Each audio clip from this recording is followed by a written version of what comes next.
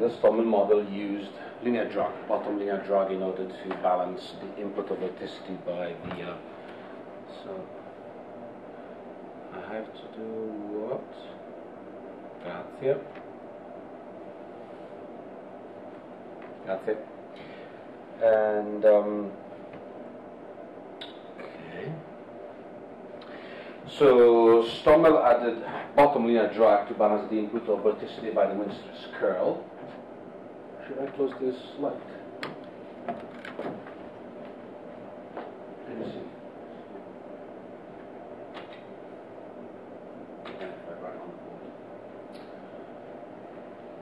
And so we saw the different solutions with the Stommel model. And let me see. So we saw that from the interior Svegged transport, we needed to choose a boundary current to balance the Svegged transport towards the equator. In this case, there could be two possible solutions, west and east. Mathematically both valid, only one physically valid. But actually, even you probably know the PV arguments that why the western boundary should be in the west. But even without talking about PV conservation, we saw that the boundary current, the return flow, had to be on the west, okay, in order to match the Svegged interior transport through the matching asymptotics that we did. Okay, so we ended up with, so only one of the two possible solutions here was decaying towards the interior, which is this one, and so we had to match the return flow on the west. And by doing that, we arrived at this. Okay, so this is the Stommel problem with the rotating Earth, spherical Earth, where F varies with latitude, so there is beta. If beta is 0, so there is no differential rotation, imagine the Earth is just a disk rotating, not a sphere, then you have F is a constant, you're on the F plane, F equal F naught, and so you have symmetrical gyres. Okay, there is no need for a western boundary current that balances the input of vorticity by the wind, because this term is 0, and so everywhere in the gyre the input of vorticity by the wind is balanced by linear bottom drag. Okay? So there's no need for an interior solution and a boundary solution on the west and east. So here already you can see that if you don't have beta, okay, you have a symmetrical gyres. There's no boundary be it on the west or in the east. So what you need is beta.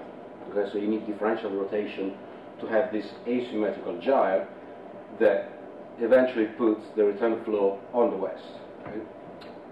And you know the explanation that it has to be on the west because PV conservation, but actually we will see that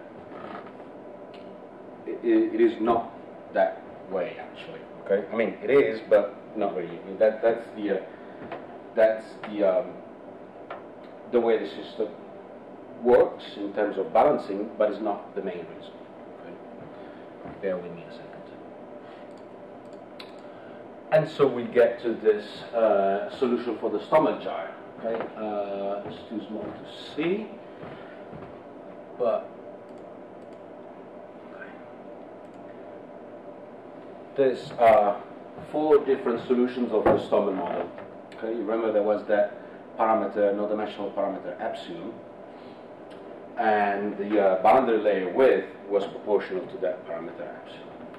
So if you put the parameter epsilon to 0, which was related to the linear drag, then you don't have drag, and so you recover this Svegged solution. And so if you put epsilon equals 0 in the Stommel problem, you recover just the Svegged solution. Okay, you have the interior transport, and you don't have the boundary solution there, which is what we saw right at the beginning, this Svegged solution. Then if you start increasing epsilon, which is proportional to the linear drag, then you start forming this boundary layer on the west, larger and larger as you increase linear drag, because we saw that the boundary layer width was proportional to the linear drag. So the larger the drag, the wider the boundary layer. And so you can clearly see the width of the boundary layer that increases as you increase the linear drag. If you look, so this is the stream function, right? So these are different streamlines computed from the stream function. If you look at the center of the gyre, okay, so you cut through the middle of the gyre, then you look at the stream function and the meridional velocity, you see this. Okay, the stream function is this, and then it goes to 0, and this is the width of the boundary layer. That increases, this boundary layer width increases as you increase epsilon. If you look at the meridional velocity, I should improve my graphics, but if you increase the meridional velocity at the center of the gyre, you see that it's slightly negative because that's this vertical flow going south.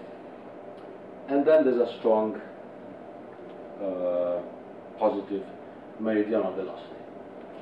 And again, as you change epsilon, the width of the boundary layer, this meridional velocity in the region where it goes from negative, this vertical interior, to positive, the boundary layer, this region increases, and the strength of the positive meridional velocity decreases. So basically, all of this meridional velocity, positive, has to balance all this tiny negative interior velocity. Okay? So if you integrate, all this mass transport is equal to the mass transport there in the western boundary layer. But you see that the meridional velocity, as you go to the western wall of the basing, doesn't go to 0. Right? So the meridional velocity at the border of the boundary current is not 0.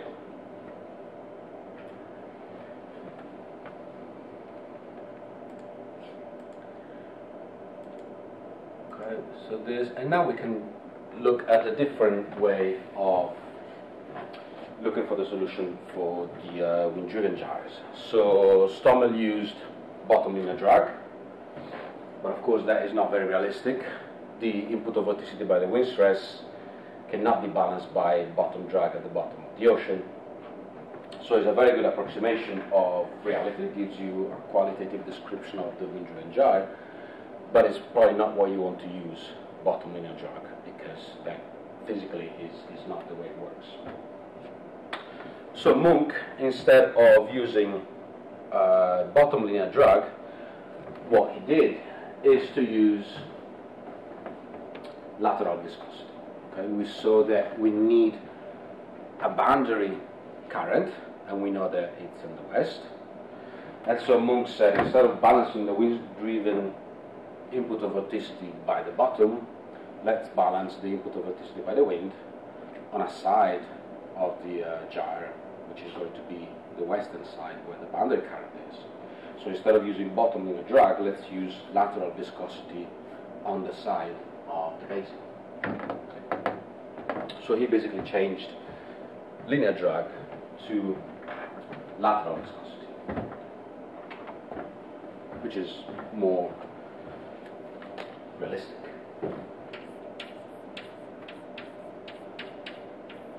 And so we're going to look at the solution of the Munk model, or Munk problem.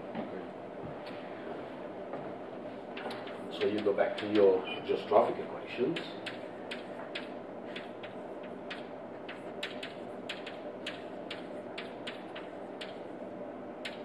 Okay. Just this.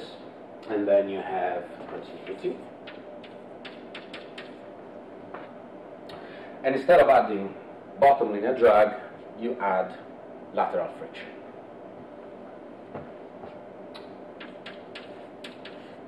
And so the stress tensor is going to look something like this. Yes.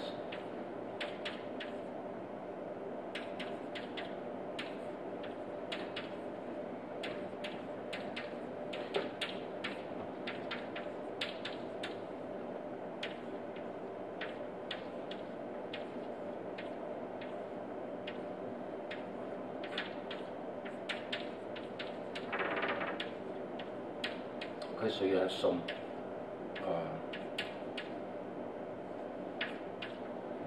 lateral viscosity given by that parameter nu, and then the vertical component, which is what is going to be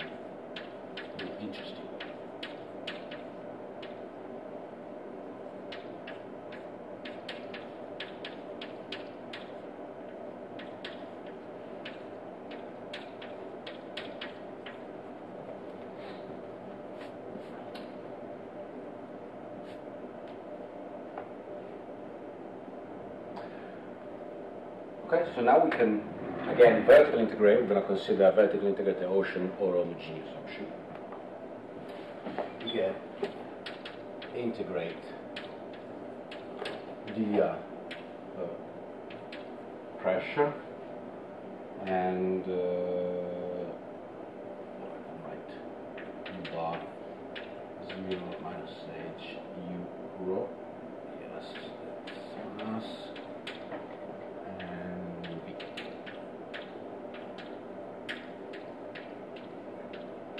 Okay, so let's vertically integrate our momentum equation. And so you let it up to minus fv bar, so the vertical integrated meridian velocity. This is supposed to be capital V.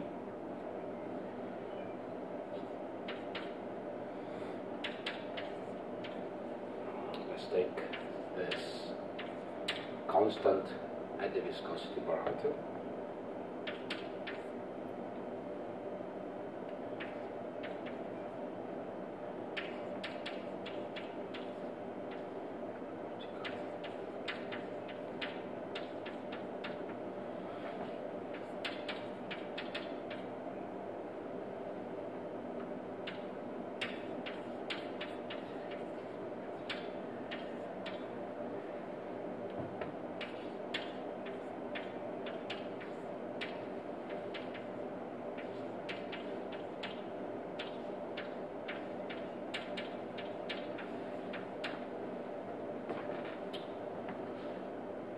And continuity, once you integrate, it just reduces to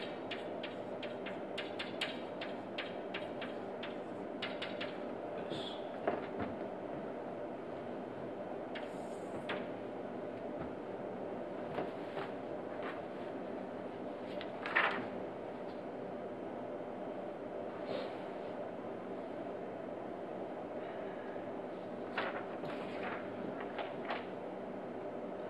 Okay, so this stress tensor at the surface,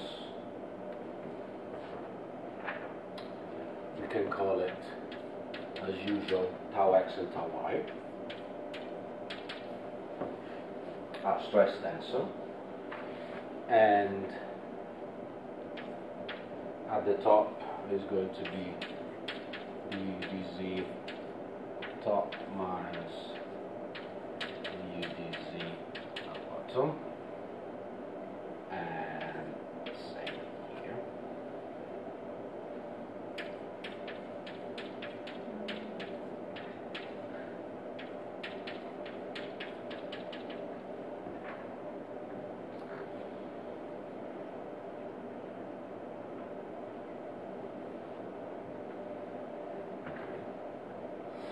And this is going to be 0 because there's not going to be any stress at the bottom, only the stress at the top.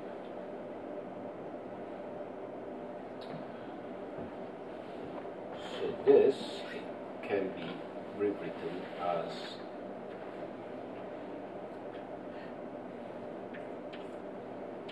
tau x at the top, and this is tau y at the top.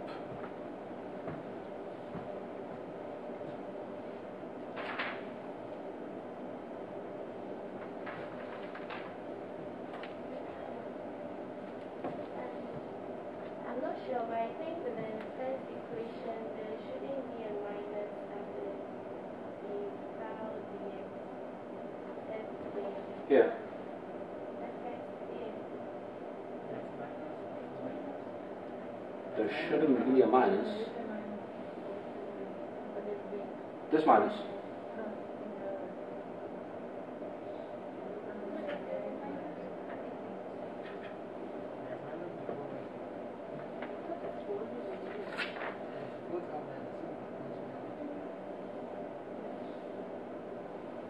Okay.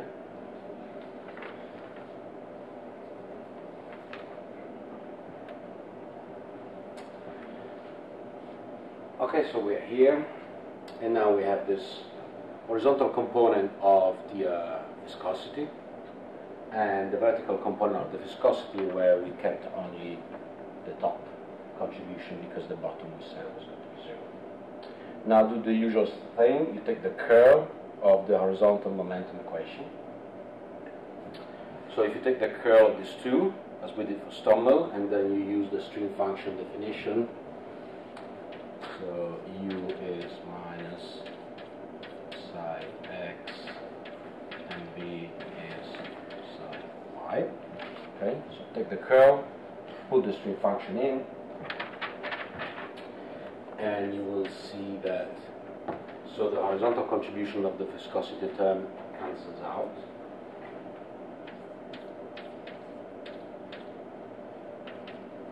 And you're left with the curl of this.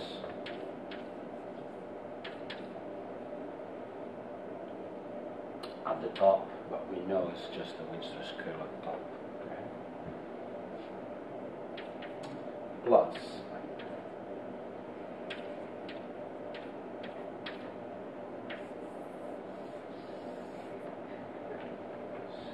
okay. So now, if you remember, the Stommel had linear drag here, and Munk ended up with the viscosity coefficient here. Okay? So instead of a linear drag coefficient, we have a viscosity term.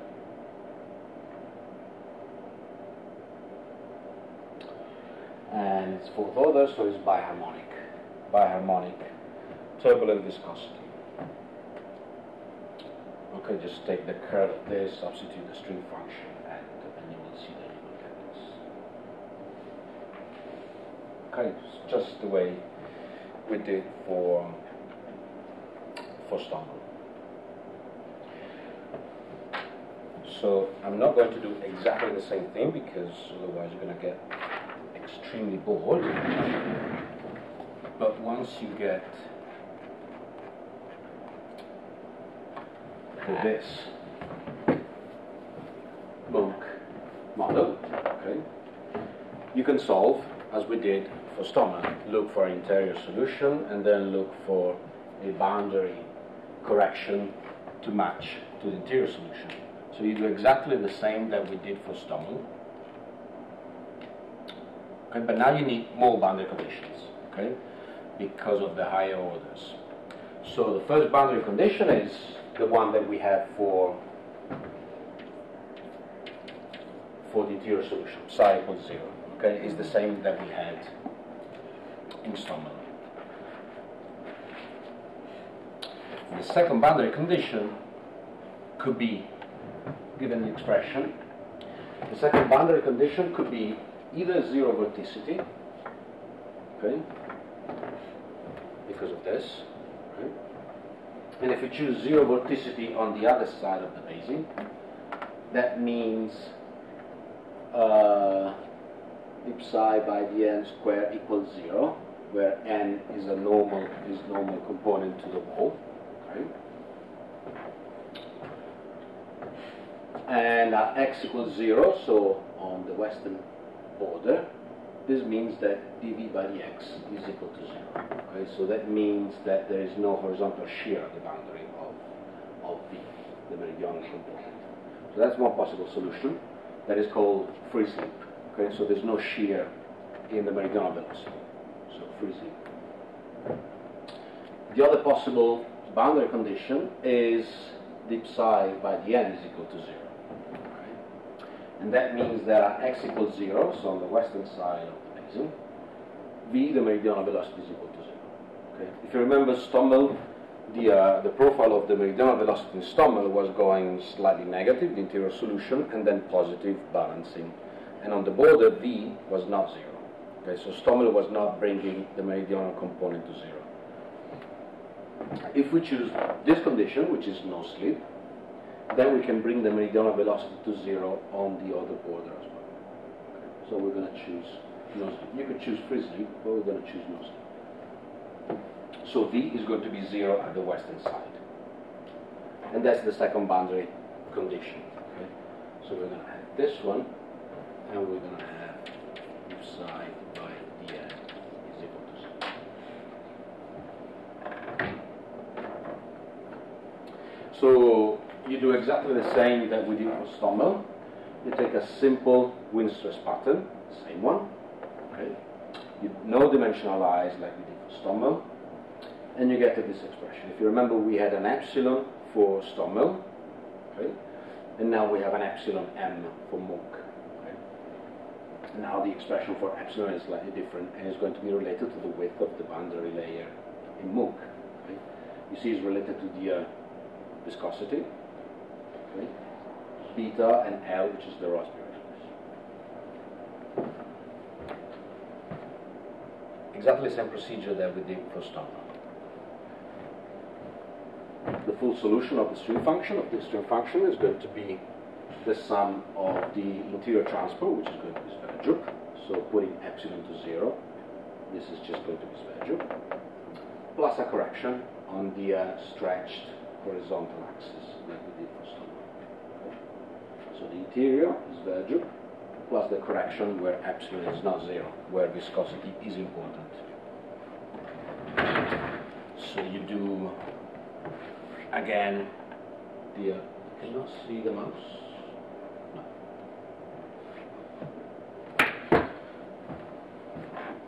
Okay, so on this with the stretch coordinate you arrive to this expression similar to Stommel, different.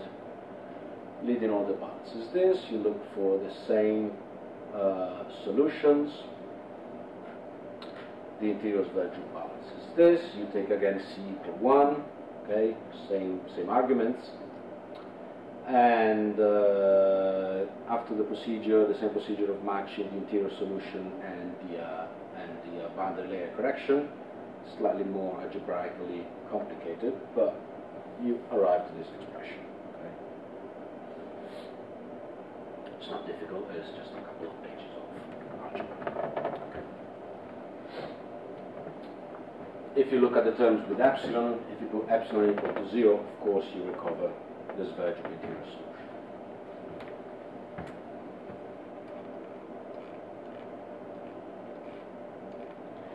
Okay, and if you now take the solution for Munch, and you plot the stream function and the streamlines again with different values of epsilon. Now is epsilon m Munch. Okay. With epsilon equal to 0, it's just the interior solution, Sverdrup. Okay. No viscosity, balancing the Wisdom's curl, so you just have the interior transport towards the equator in this case. Then you start increasing epsilon, and you start forming the boundary layer, okay, which is getting wider and wider as you increase lateral viscosity. Now it's not linear drag, bottom linear drag, it's lateral viscosity. As you increase lateral viscosity, you get wider and wider boundary current. So always remember that this boundary current is supposed to be the Gauss stream. If this doesn't excite you, think about the Gauss stream.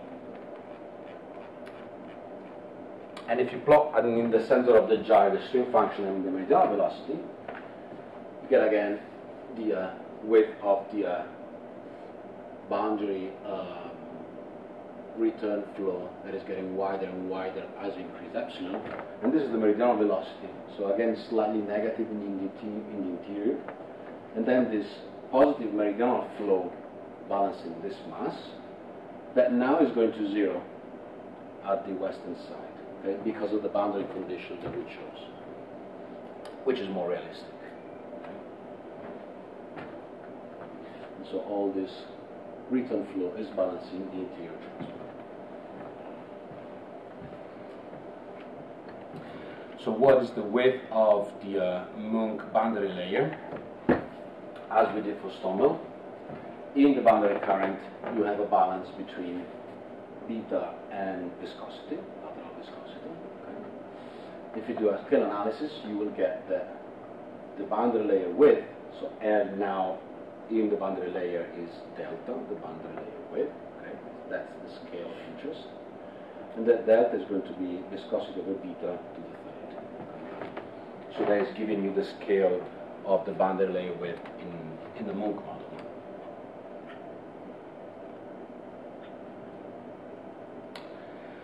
Okay, so the solution for Munch is slightly more realistic because linear drag is not physically plausible. Lateral viscosity is more realistic, but of course we've been looking at the steady state linear models. Okay, you could take the Lagrangian derivative, not neglecting the nonlinear terms, not neglecting time dependencies, and get a more accurate representation of the wind-driven gyre. And actually, you could use both solutions and use the fully nonlinear Stommel-Munck problem. So you could put the linear drag and the lateral viscosity, put the nonlinear terms that are here, okay, and the time dependencies, and this is going to give you an even more realistic solution to the wind-driven gyre, but still an approximation. Okay.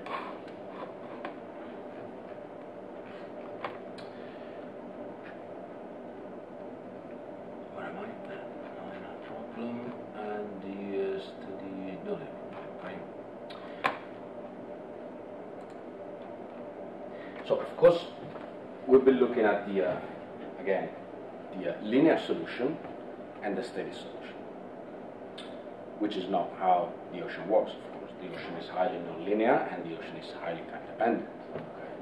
But this, as we saw, gave us an understanding of the physical picture. Okay. Why we have an interior flow and why we have a boundary current returning that flow, why the boundary current is in the west, and why these western boundary currents exist. Okay. So people knew about the existence of these western boundary currents since a long time, but the explanation of the existence of those western boundary currents, like the Gulf Stream or the Kuroshio, is really dating back to the 1950-52. So the Munck model is a paper from the 1951.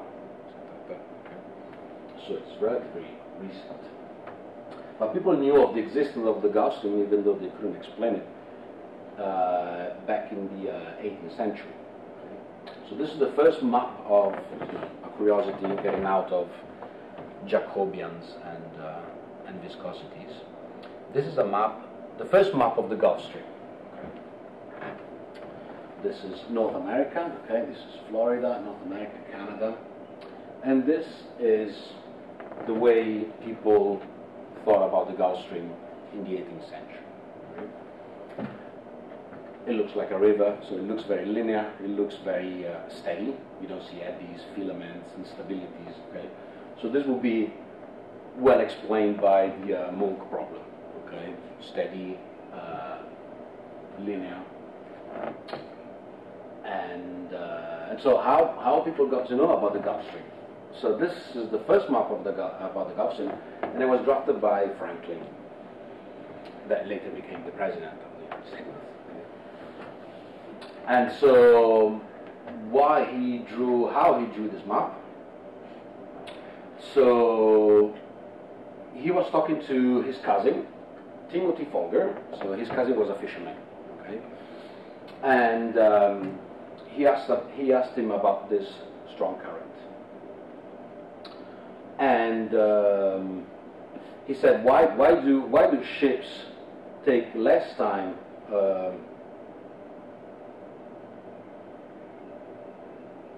What was the story? Okay, so American fishermen, they were getting to the U.S. faster than British ships. Okay, and I said, why can you get to the U.S. faster than British ships? And so his cousin Folger, he told him about this strong warm current. Okay? So it's warm again because it's a western boundary current that goes from equatorial regions towards north. So it's bringing warm water towards higher latitudes, and it's very strong. And now we know why it's very strong, because it's returning all the interior's virgin transport. It's relatively narrow.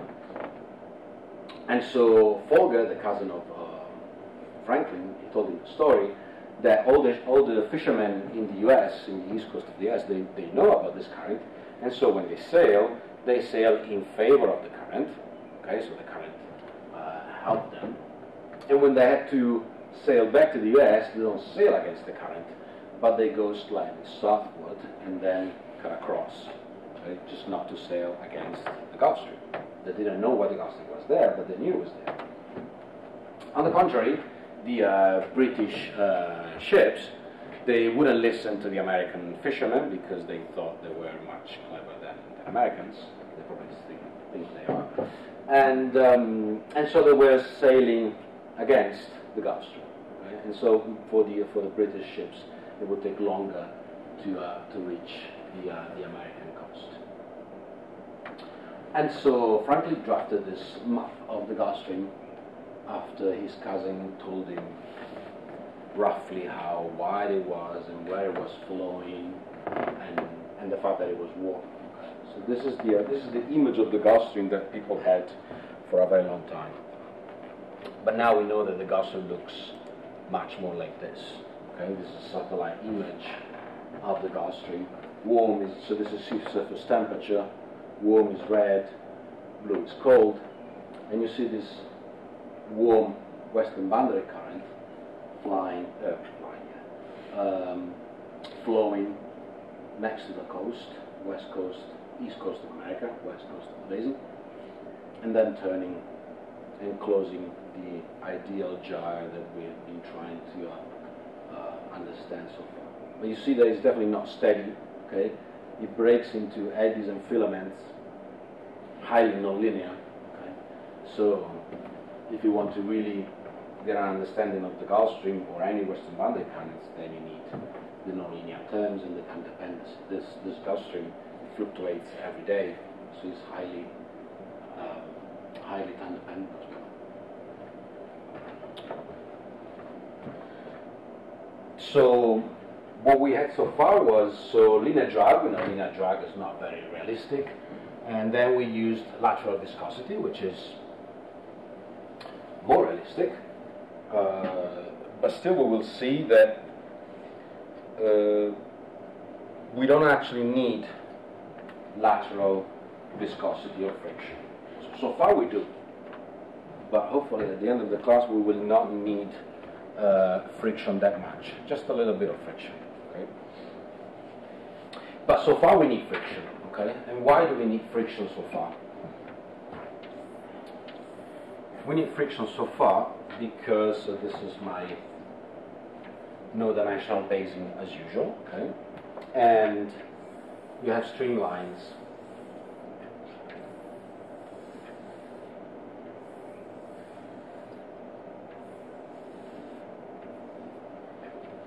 these are the streamlines of the Moog model, okay? And the boundary layer is slightly exaggerated. Okay, so this is the Moog solution that we got. And these are the streamlines, psi y, phi1, phi2, for example. Okay? So far with what we know, we need friction. And why do we need friction? Remember, this is a homogeneous ocean. Okay? Our ocean so far has been homogeneous or vertically integrated. And so far is a flat bottom. So the ocean is flat. The ocean is flat, so vertical velocity at the top, vertical velocity at the bottom are equal to 0. They cancel out once you do all your manipulation of the momentum equations. Okay. So in these conditions, we need friction somewhere. Bottom linear drag, lateral viscosity, we need friction. And there's a simple argument, there's a simple explanation. I don't know if you like it, but I do. So if you take the PV equation for steady, linear, barotropic flow, homogeneous, okay,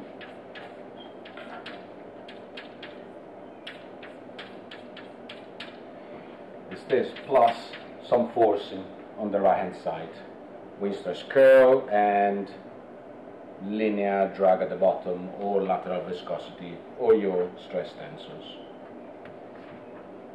Okay. So this, for a flat bottom and homogeneous ocean, reduces to this. Curl of tau at the top, plus friction. Whatever form of friction you want to use, linear drag, biharmonic viscosity, whatever, something. Okay. Here Q is, as in the PV equation,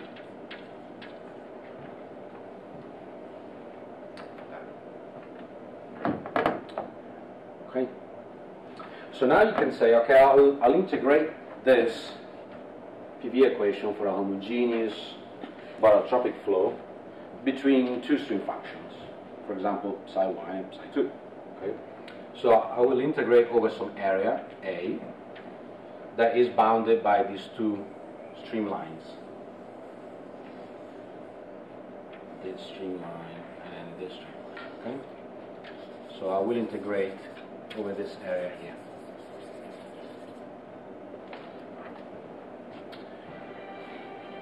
Some area A. Okay, so this.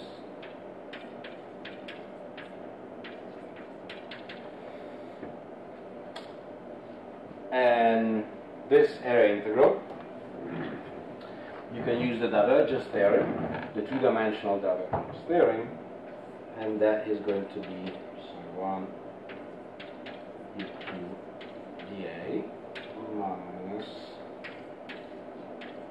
psi2 e2 dA. Okay, just using the divergence theorem. And this is going to be equal to 0. Okay, so the line integral of that flux is going to be equal to 0. So once you integrate the left-hand side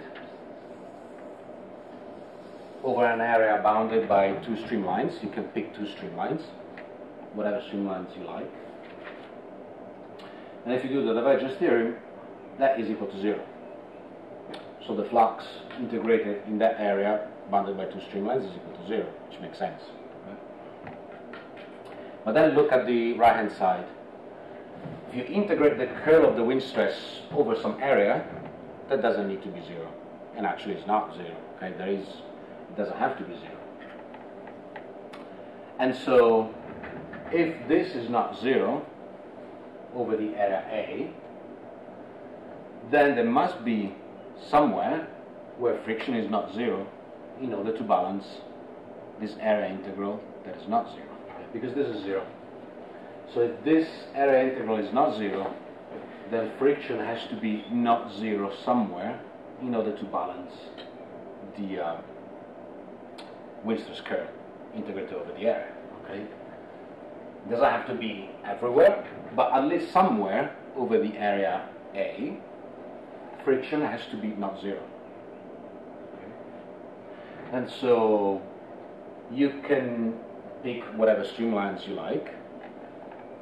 You can imagine any kind of streamlines that you like, but the physical point here is that all of the streamlines, they have to pass through the boundary layer delta, where friction is not 0 and can balance the wind stress curl. Okay. There cannot be two streamlines that close outside of the boundary layer, because if they close outside of the boundary layer, the wind stress curl doesn't have to be 0. But if I'm outside of the boundary layer, by definition friction has been neglected, and so this is 0, so it cannot be. So the streamlines, they have to go through the boundary layer at some point where friction is not 0 and can balance the wind stress curl. Okay. Is the argument that we've been saying all the time. There has to be a boundary layer where friction is not negligible, and that friction will balance the input of vorticity by the wind stress curl. And so through this example, you see that all the streamlines, they have to go through the boundary layer. And so once the streamline, imagine the streamline that passes through the boundary layer, where friction is important, and there friction can balance the wind stress curl outside of the boundary layer. So this is not 0 here, then the streamlines go through the boundary layer, where this is not 0, and balances the input of vorticity by the wind stress curl.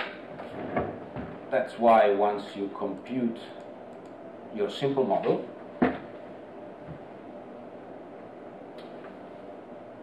this.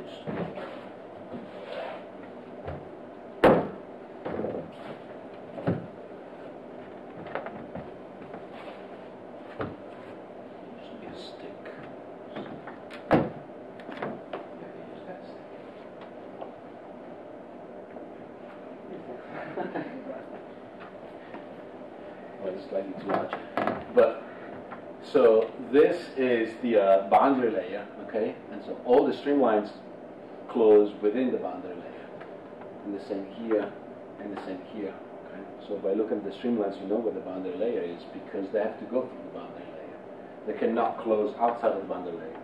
So outside the boundary layer, there's no friction, is zero by definition. And if you integrate between the two streamlines, this is not zero. This is zero by definition, so there's no balancing. Okay? So the boundary layer is going to be here, here, and here by definition.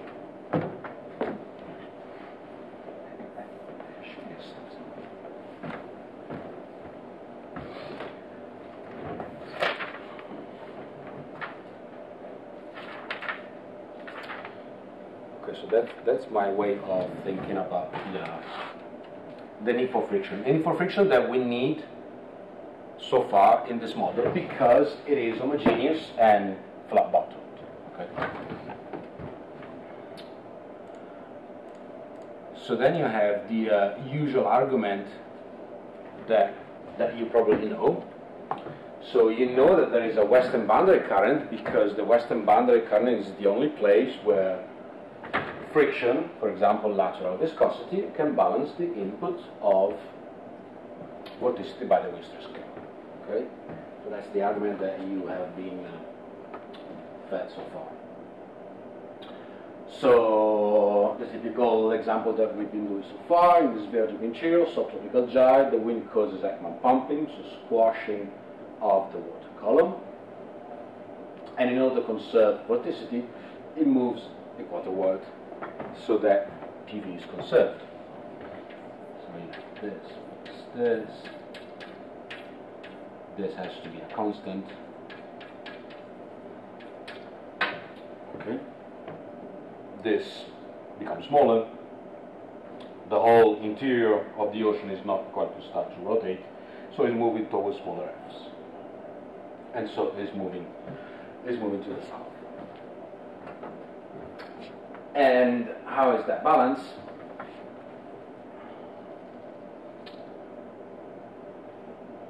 The flow wants to return to higher latitude at some point in order to conserve mass. And so there must be some forcing that puts vorticity back into the fluid. So the negative vorticity that was given by the wind stress has to come back somehow. And this cannot be in the form of planetary vorticity, F, because F already balanced the interior flow. And so the input of vorticity has to be given by relative vorticity. This thing here, okay, in the western boundary. So if you consider western boundary in the northern hemisphere, and you put lateral friction like in the Munch model,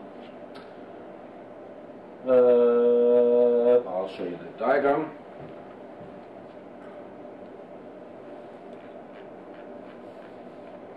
You get this diagram that you've probably seen before. Here the input of vorticity is balanced by F, planetary vorticity. How do you put back vorticity into the system?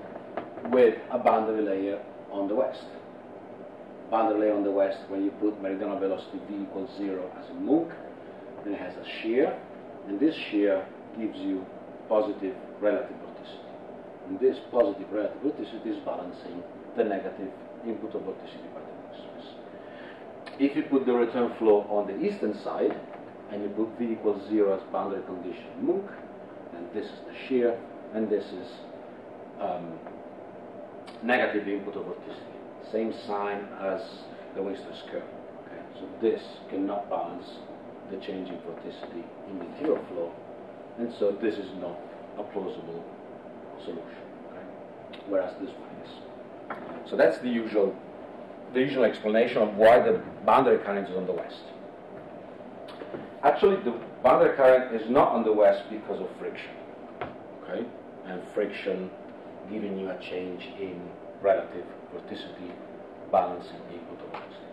That friction is the way to put the system into a balance and not to conserve vorticity. But the reason why the boundary current is on the west is a different one. Okay?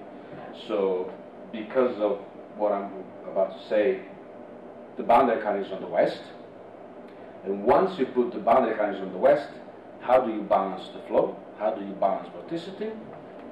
In this simple ocean, through friction, that generates a change in relative vorticity, balancing the input of vorticity by the Newton's scale. Okay? So friction is the way the system comes into a balance. But it's not the reason why the boundary current is on the west. Once the boundary current is on the west, how do you balance vorticity? Through relative vorticity. Okay? But relative vorticity is the way of balancing vorticity. It's not the reason why the boundary current is on the west. The reason why boundary current is on the west is because of beta. Again, if you remember this simple diagrams here,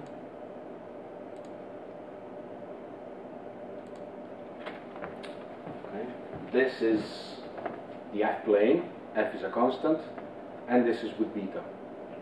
Okay, so with beta you have a boundary on the west. And why do you have a boundary on the west? Because if you have beta differential rotation, then you generate something that you should be well familiar with. It is called Rossby waves. Right? So even without thinking about Rossby waves, any disturbance that you generate in the ocean or even in the atmosphere on the beta plane, that now we know what it is, will start moving westward as a Rossby wave. So imagine this is your particles, water, air, doesn't matter, a geophysical fluid on a beta plane. This is the initial condition, okay? And if there is a disturbance caused by anything, for example, wind stress blowing of the ocean or some instability in the flow, if a particle is displaced towards the north, in order to conserve PV, it will start rotating clockwise. By rotating clockwise, what it will do, it will push northward this side and southward this side. So if you have an initial disturbance like this solid blue line, if you start being affected by beta, differential rotation, then this initial wave will be moved northward on this side and southward on this other side, so that the crest will move to the west slightly. If you displace a particle to the side, to the south, it will start moving anti-clockwise in order to conserve PV. And what it will do is move this side of the trough to the north and this side of the trough to the south. And so the initial wave will move again towards the west. Okay? And so if there is an initial disturbance caused by anything, whatever you like, on a beta plane, because of differential rotation and conservation of PV, this initial disturbance will start propagating to the west, and it will start propagating to the west as a wave. And that's the mechanism of a Rossby wave. That's why a gravity wave, what is the restoring mechanism of a gravity wave? Gravity, of course. What is a restoring mechanism for a Rossby wave is planetary vorticity. So this will start oscillating over the initial F latitude, and it will start moving westward as a Rossby wave. So if you take a symmetrical gyre on an F plane, where you have your wind stress curl and you have your friction that is balancing everywhere your wind stress curl, and then suddenly you switch on differential rotation, beta. What is going to happen? It's going to happen that the whole gyre, the whole system, will start traveling to the west as a wave. So basically, the gyre is going to be moving towards the west, given by the differential rotation beta. But it will not travel as a Rossby wave around the globe because there are continents. So what the gyre will do is it will squash to the west coast.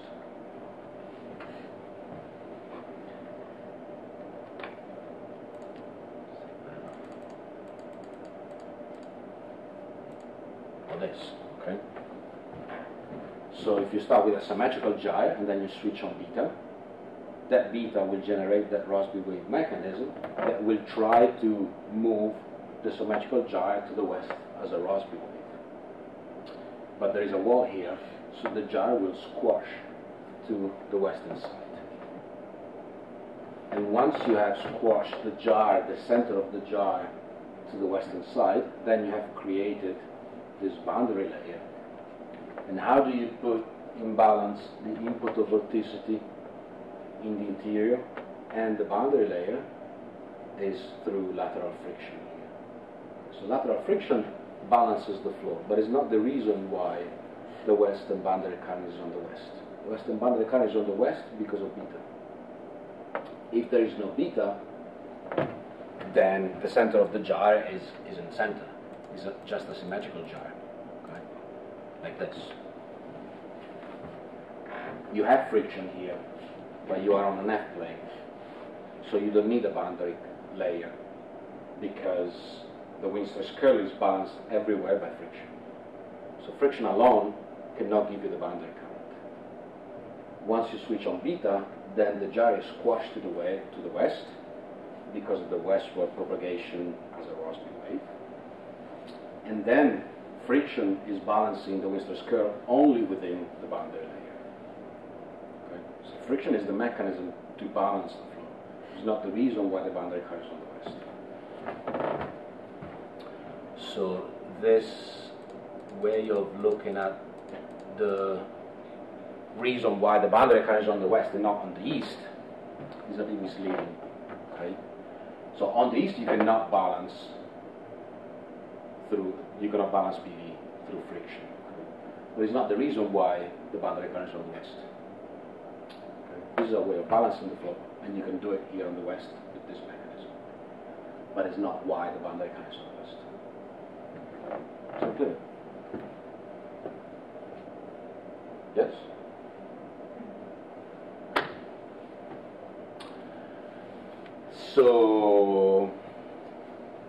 So actually, you can think about this. So the summary of the models so far, the summary of the models that are homogeneous or vertically integrated and flat bottom. So these two Stommel and Munk simplified models. The models are vertically integrated. The momentum equations are the planetary geostrophic equations, and no linearity is neglected to make things simple. And the model is flat. Okay? The ocean is flat. How do you balance the input of vorticity by the winds? In the Stommel model, linear drag. In the Munk model, harmonic viscosity. Okay? That's how you balance the flow. That's not why you put the boundary current on the west. What is the solution of these models? The transport in this verge of interior is towards the equator in this inner subtropical gyre. This verge of transport is balanced exactly by a poleward return current that is on the west because of beta, because of differential rotation. The boundary layer satisfies mass conservation, and it must be a western boundary layer for friction to provide a force opposite in sign to the interior. And so far, our boundary layer is a frictional boundary layer. We need friction to balance the input of vorticity by the wind stress curl. That's how you balance the flow. The only way we can balance is friction. The only way we can allow for a return current is through friction. The western location of the boundary current does not depend on the sign of the Coriolis parameter. Okay. So there is a western boundary current in the southern hemisphere as well. And it doesn't depend on the sign of the wind stress. We have been looking at a subtropical gyre, and you put the boundary current on the west. But you could look at a subpolar gyre, where the wind stress curl is opposite, and you still put a boundary current on the west. The location only depends on the sign of beta, which is always positive. If you remember the Coronis parameter f goes positive and negative, northern hemisphere and southern hemisphere, but beta is always positive. Okay, d by dy of f is always positive, and so the return current depends on beta. So on the differential rotation of the Earth. So as an exercise, you could take your equations and change the sign of beta, and you will see that if you change the sign of beta, the return current is on the eastern side of the basin. Okay. If you let everything the same, wind stress curl, all your parameters, but you change the sign of beta, then the solution will be a boundary current that is on the east. Okay? So friction is not the reason for the boundary current to be on the west. And why is the boundary current on the east? Because if you switch the sign of beta, Rossby waves are not traveling westwards, but are traveling eastwards. Okay? And so the gyre will be squashed to the eastern side of the basin. You put the boundary current there, and then you have to balance the flow through friction. Okay? So the only reason why, the only thing that the location of the boundary current depends on is the sign of beta. Doesn't depend on the sign of f, doesn't depend on the sign of the wind stress. Okay? You can change the sign of the wind stress, the boundary current will still be on the west. For example,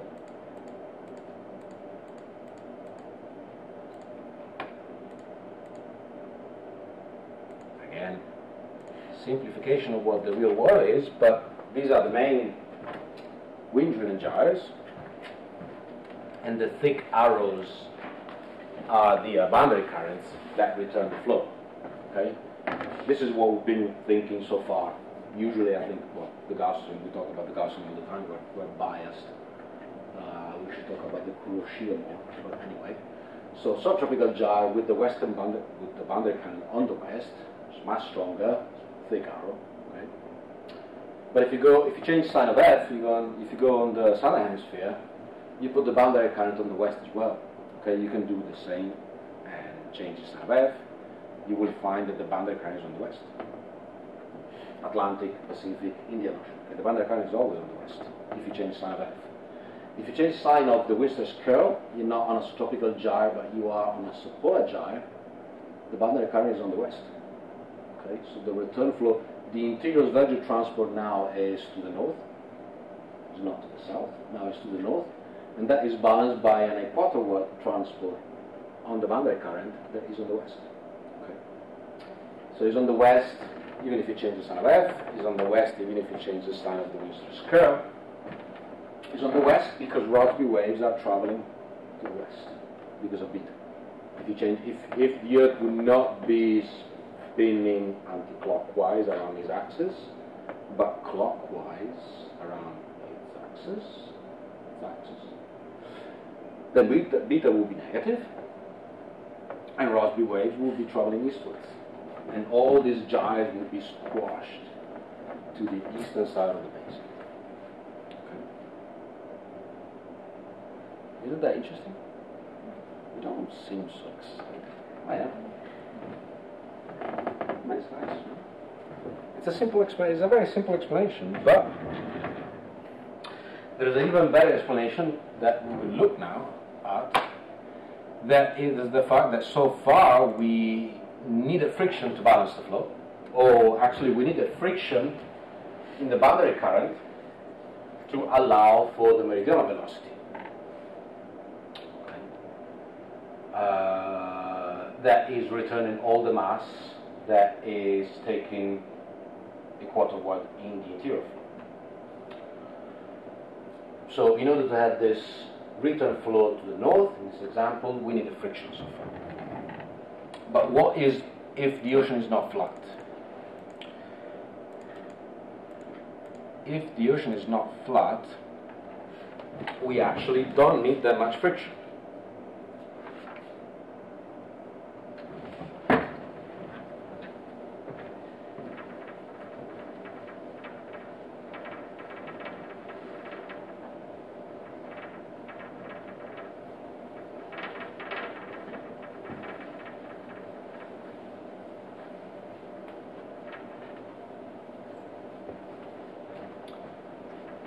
Okay.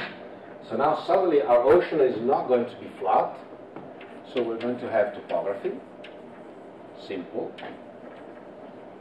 but topography. So basically we're going to have sloping side walls. So if this is west, this is east, and this is vertical. So we're going to have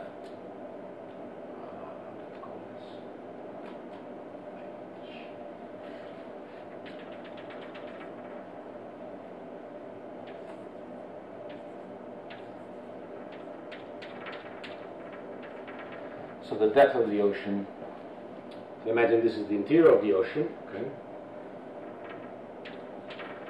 where we have the Sverdrup interior flow, where you don't need topography anyway, because the Whistler's curl is not balanced by linear jog at the bottom. We don't care about the bottom there.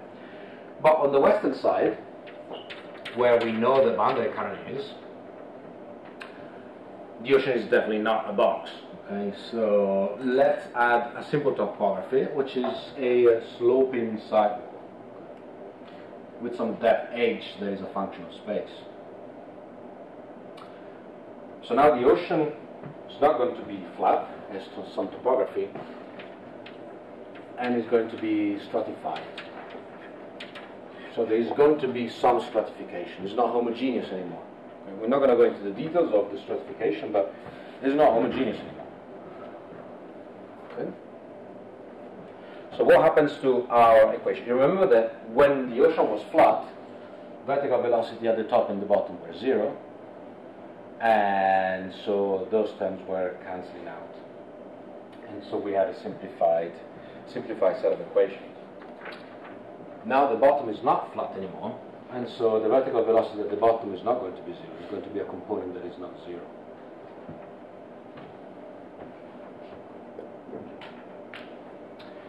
So our momentum equations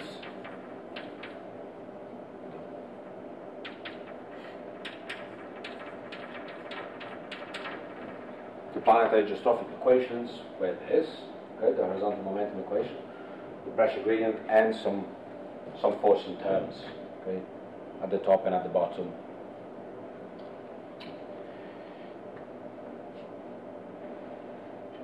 If you integrate this over the full column,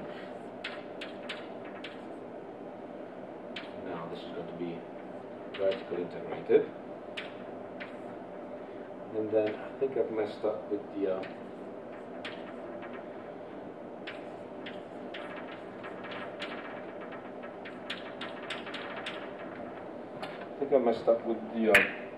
definition of the bottom anyway.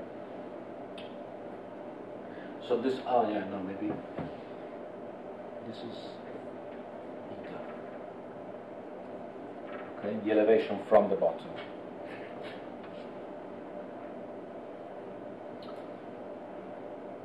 We'll see.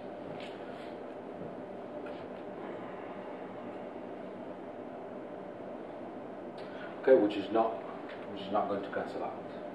And so this is the vertically integrated forcing terms. Now, I don't know if you remember, you should, the Leibniz theorem that we saw in GFT. How do you integrate when we did it, we saw the time derivative, how you integrate the time derivative of volume. We saw the constant in time, or moving with the flow at some velocity. And so we looked at the Leibniz rule of differentiation. So if you remember Leibniz, you know that this, okay, we had the d by dt when we were looking at GFT as the null operator. This is equal to this term, so the total, plus phi naught eta at the top minus phi b eta at the bottom. Okay. That's using the Leibniz rule of differentiation. The number of this vertical integration is equal to this. But now this is equal to 0. We're not going to consider surface elevations, variability. Okay? So this is 0. This is not 0 because the bottom is not flat. But eta, so this is eta bottom. But eta top is equal to 0.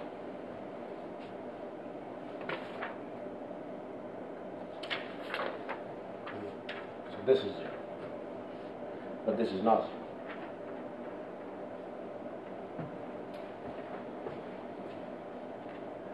So this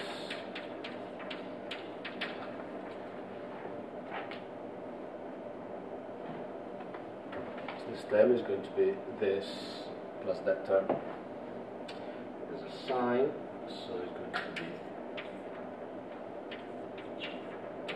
0 z plus minus bottom plus the forcing terms.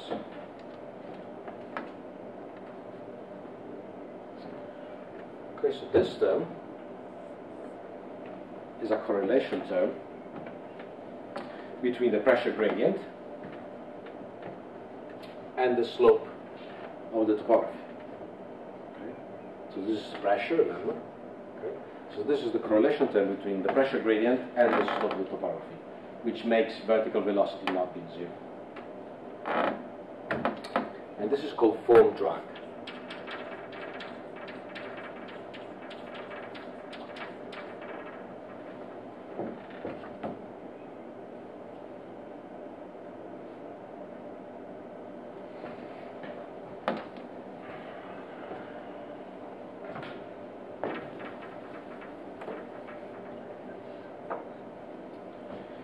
Okay, we can rewrite this integral as 0. I'm going to use h.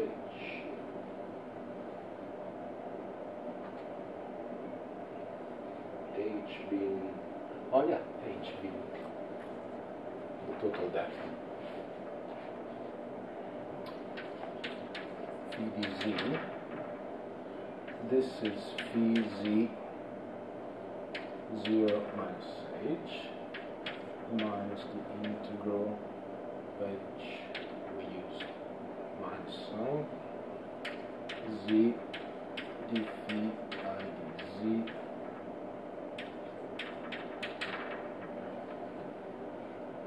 There might be some sign errors, but there shouldn't be. This is phi b h plus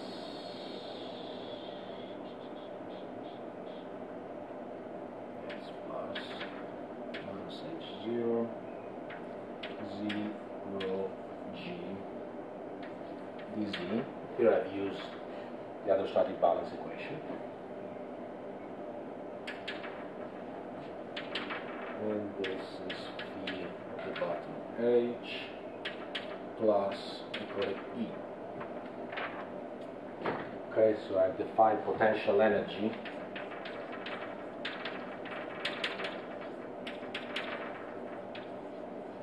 that is given by stratification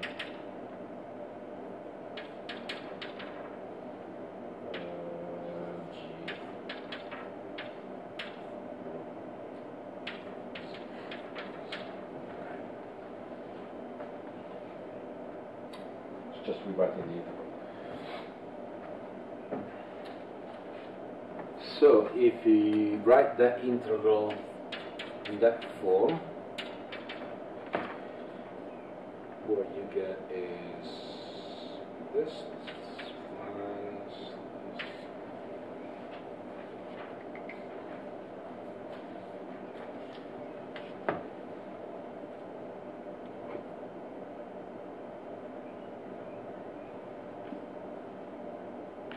this. Oh, yes.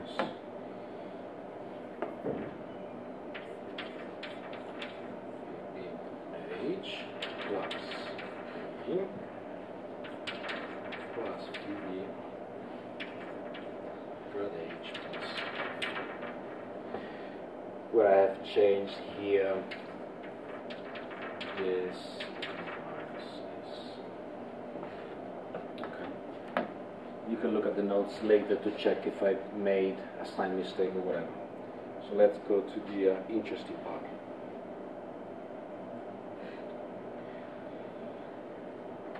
So now you see that it's basically the same equations that we had before, but now the bottom is not flat, so that term doesn't cancel out. So we have an extra term. And you see that we have a term that is related to the correlation between the pressure gradient and the slope of the bottom. And we have a term here that is the potential energy that is given by the fact that rho is not a constant. Okay. So we have some stratification, and we have a correlation between the pressure gradient and the slope. Okay. So in order to have a vorticity equation, take the curve, you use the string function again, and you end up with this. If you divide by h, this plus Jacobian of h minus 1. And this is the curl of f over h. Okay? Take the curve, put the string function definition, you can do it, you arrive to this expression.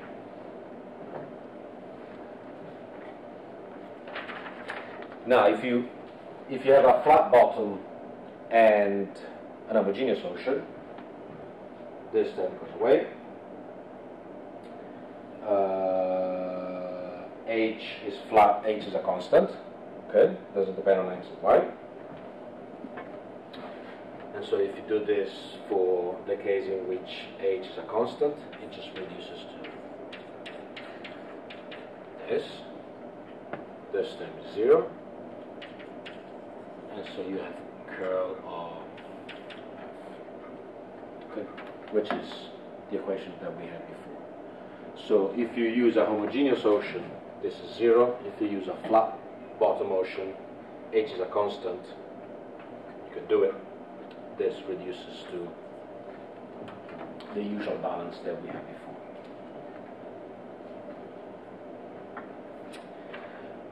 But the ocean is not flat, and the ocean is not homogeneous, so we have this extra term. And this term is called J-bar. Sounds a bit like Star Wars, but it's called J-bar. Because it means joint effect of baroclinicity, so the ocean is not homogeneous, but it's baroclinic. Joint effect of baroclinicity and relief. Relief not in the sense of I have relief, but relief in the sense that there is a topography. Okay. So that is the J-bar term. The extra term that we have because the ocean is not homogeneous and the ocean is not flat.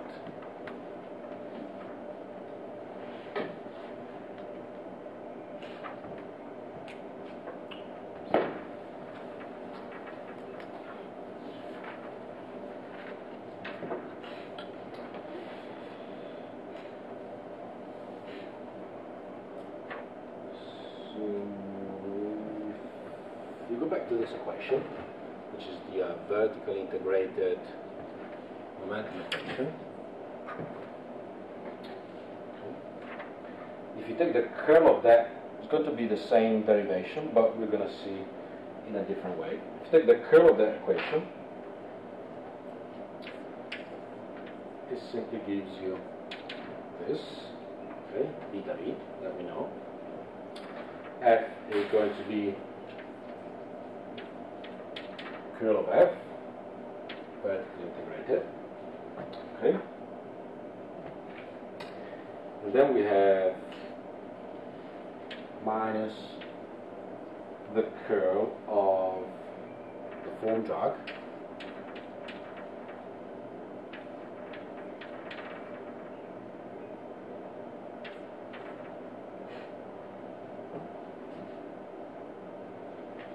okay, and the pressure gradient term vanishes. And this is equal to curl of F minus the Jacobian of J EW. Okay. And this term is the bottom pressure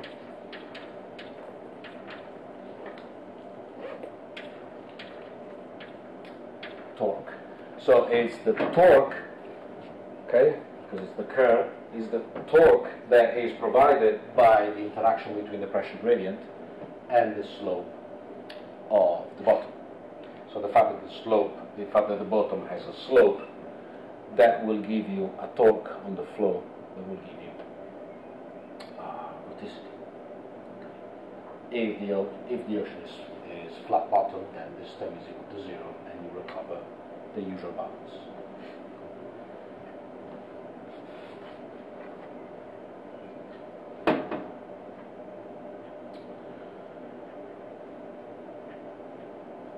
Okay, so if we take a homogeneous, so let's first remove friction and forcing.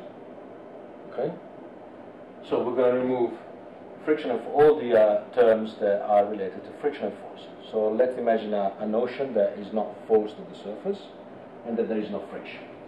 Okay, so this term vanishes, and so we are left this and minus the Jacobian.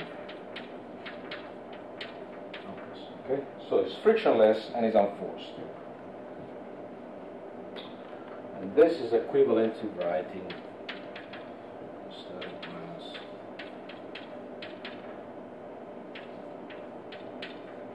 Okay, so you have a correlation with the sloping as it becomes. And okay, so what we did here is so frictionless,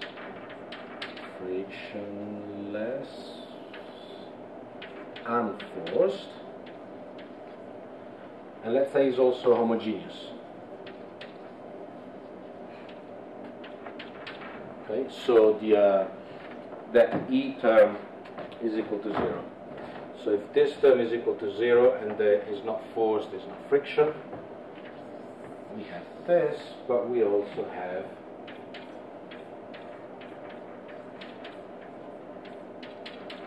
this.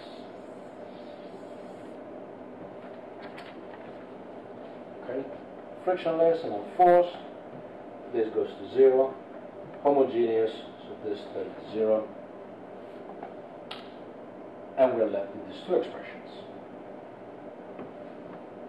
Now, especially if you look at this one, let's talk about what that means in a frictionless, unforced, homogeneous flow.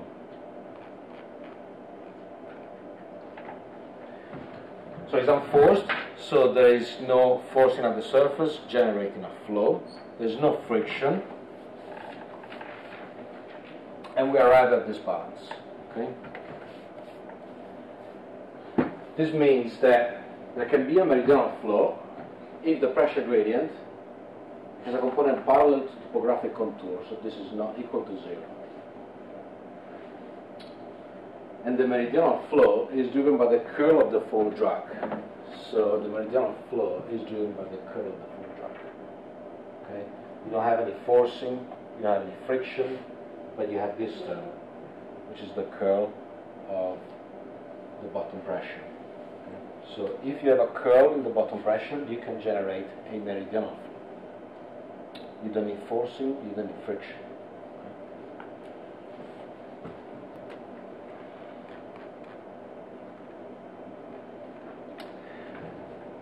So this is telling me that there is a meridional flow, even if the ocean is not forced, simply because of this bottom pressure torque that is generating vorticity. And that allows me to have a meridional flow.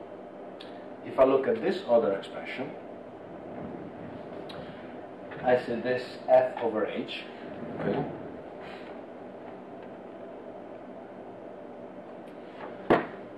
and that is a differential equation, and you see from this expression, you see,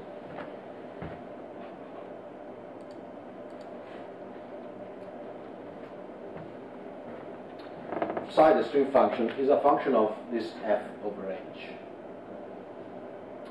And actually the streamlines of psi and these contours f over h, they are the same, because this is equal to 0. So basically, if you think about differential equations, this f over h are the characteristics of that differential equation, right? The solution, if you solve the differential equation through the characteristics method, f over h are the characteristics of that differential equation. And so this is called a free mode. Free mode because the ocean is unforced and there's no friction. So there's nothing there that you would think would cause a flow in the ocean. There's no forcing, there's no friction. But the only thing that you need is sloping bottom. That interacting with the pressure gradient generates a torque. So this is bottom pressure torque. And this torque can generate a meridional flow. Where is this flow going? This flow is going, if you look at this differential equation, the characteristics of the solution, so it's giving you the direction, is f over h contours.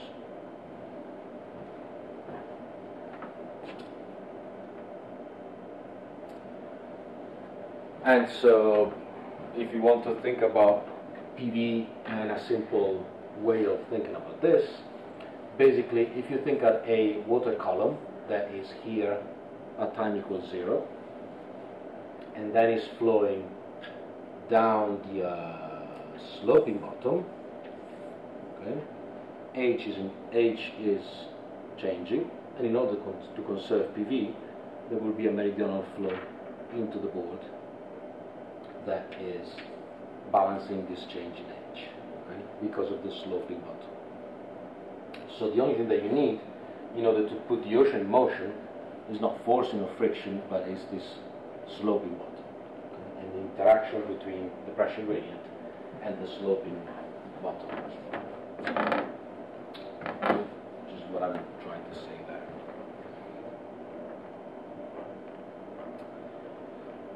Fine, so it will move towards different f in order to conserve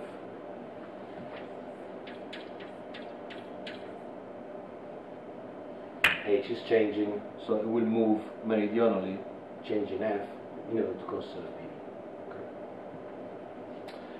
So the interaction with the sloping bottom is generating this meridional velocity. And the direction of this meridional velocity is following f over h contours. What are f over h contours is something very simple that can be looked at here. So you take h, the depth of the oceans, you multiply by f.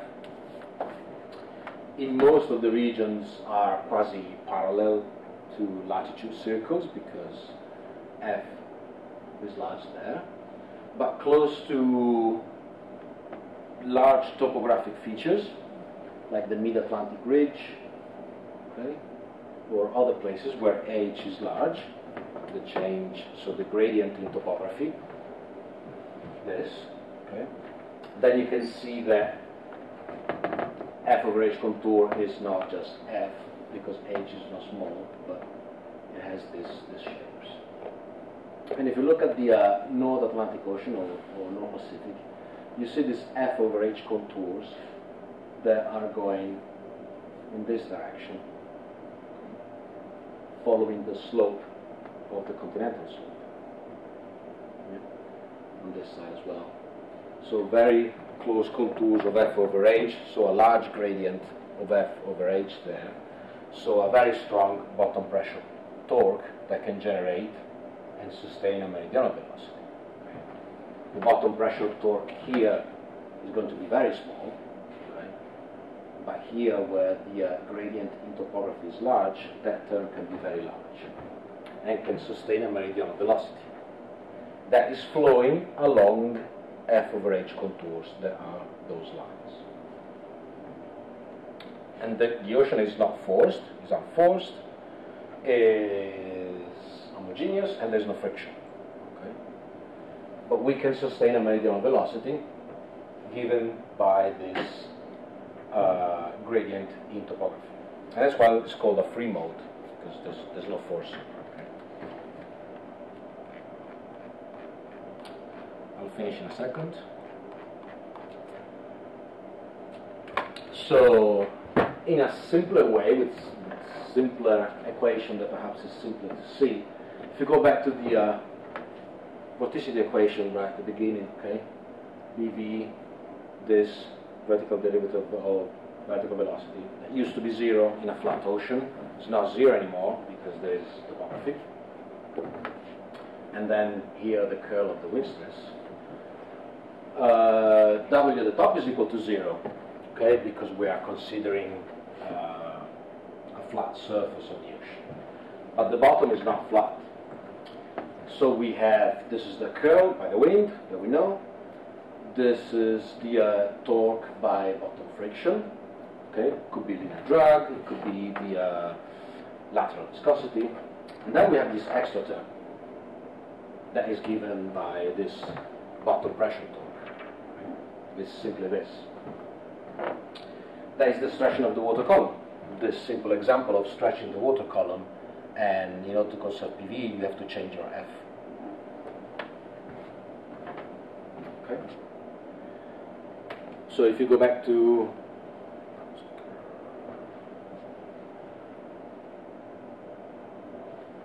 this, okay, this equation here.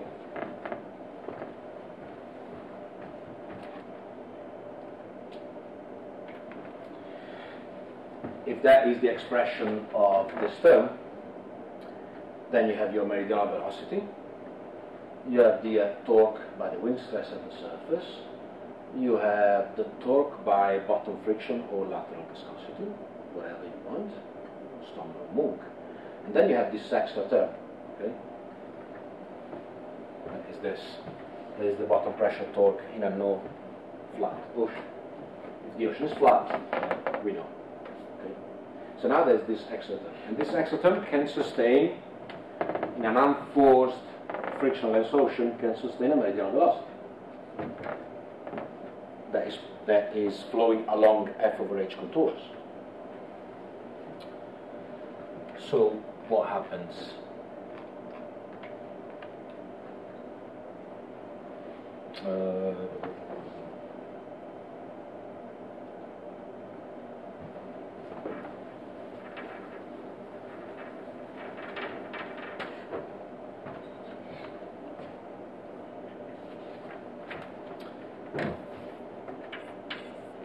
You have your meridional velocity vertically integrated, then you have the curl of the wind stress, then you have the curl of, well, you have, let's say, friction, so it's simpler, linear drag, viscosity, whatever you like, and then you have the curl of the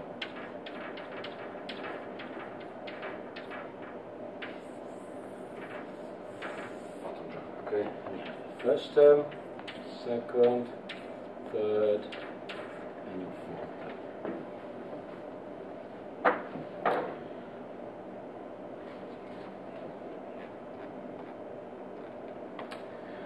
Now imagine you have a flat ocean, okay, which is what we know so far. If you have a flat ocean, those dashed lines are f over h contours, simply f. Okay.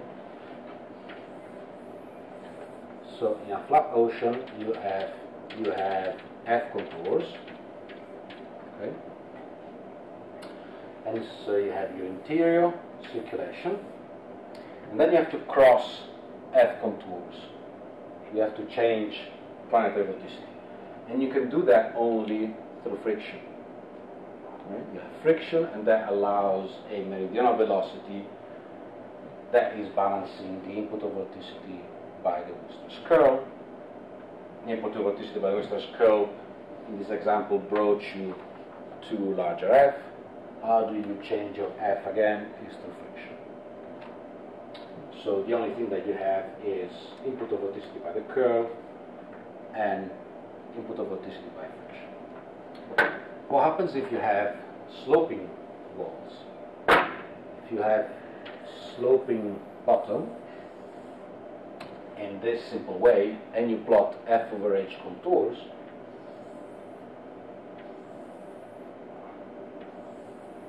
you have something like this. These are f over h contours. Okay? So you have your interior circulation,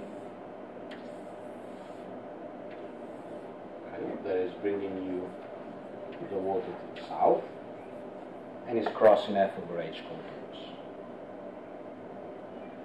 Then you have to close the circulation here on the western side, and you have to cross f over h contours. How do you cross f over h contours? Through friction. Okay, just like in the flat ocean. So you cross f over h contours, and you need friction. This is where you need friction. Once you have crossed f over h contours, then you have this term that is allowing you to have meridional velocity flowing along f over h contours, and you don't need friction anymore. I think I've messed up totally the diagram. You can't see anything anymore. But the idea is this, okay? In the center of the gyre, you cross f over h contours, and the balance is between the Windsor's curl and the Earth's vertical flow. Then how do you return and cross again f over h contours? First you have to cross this f over h contours, and the only way you can do it is through friction, which is what we use so far to generate this meridional velocity that is returning the flow. So here the balance, as we know in Stommel and Munch, is between this and friction. Okay? What we've seen all these days. But once you have crossed f over h contours, here you have to continue crossing f over h contours all the time, so you need friction all the time in the western boundary current.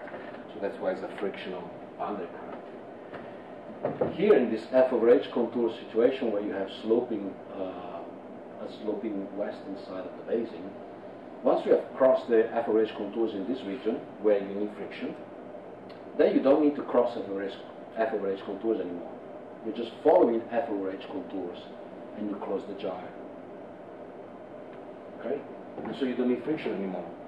You just need the bottom pressure torque that keeps sustaining the meridional velocity along f over h contours, and you can close the gyre. So you don't need friction anymore. So you need the frictional boundary layer only in this region. Then it can be inviscid and flow along f over h contours. Is that clear? Not really. Yeah. So the western boundary current, they don't need to be frictional. Okay, all these arguments about friction all the time, right?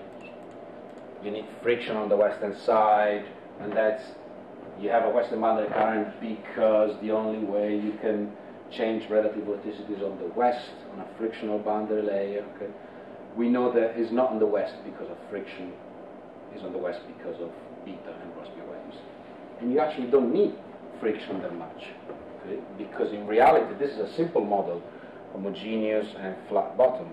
But once you start adding a simple topography like sloping bottoms, that adds a term that is the bottom pressure torque that can actually generate a meridional velocity. You don't need friction to return the flow. Okay, you just need a sloping topography. You need friction a little bit here where you cross f over h contours, but otherwise the Gaussian can be inviscid. So friction is not that important. It's just a way of closing PV in a simple framework. I'll stop here, I'm sorry. And today I'll give you the notes. I'm done with wind-driven gyres.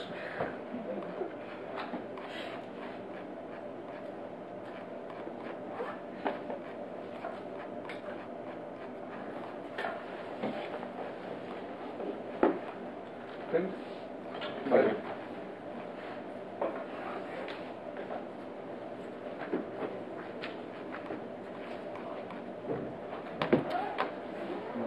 you.